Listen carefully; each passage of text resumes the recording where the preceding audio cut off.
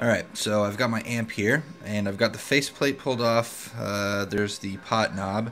It is an SMSL SA-98E, and I've got it running. It's obviously stereo. Running into a set of Klipsch RP-150Ms.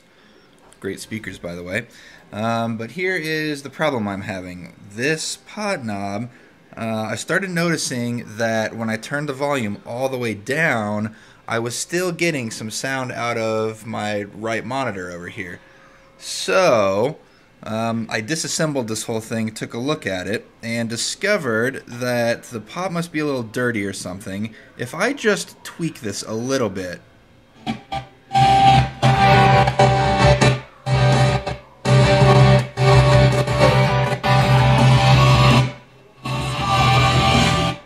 and that's just on the right channel.